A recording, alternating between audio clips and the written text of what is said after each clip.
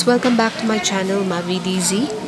And for today's video, nandito po ako sa hospital for my dental check-up.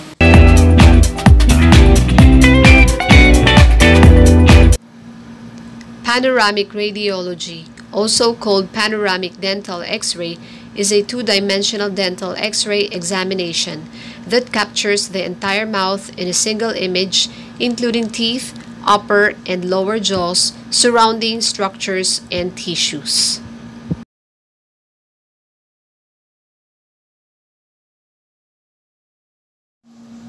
Lead apron is used on patient to protect the patient from scattered X-rays. Panoramic-style X-ray machines rotate around the patient's head, with the X-ray source rotating around the side and back of the head and the image receptor or film on the side and front of the head.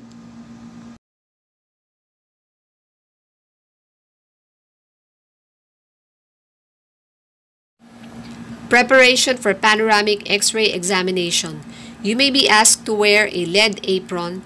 You may also be asked to remove your jewelry from the region being imaged, eyeglasses, and any metal objects that might interfere with the X-ray images.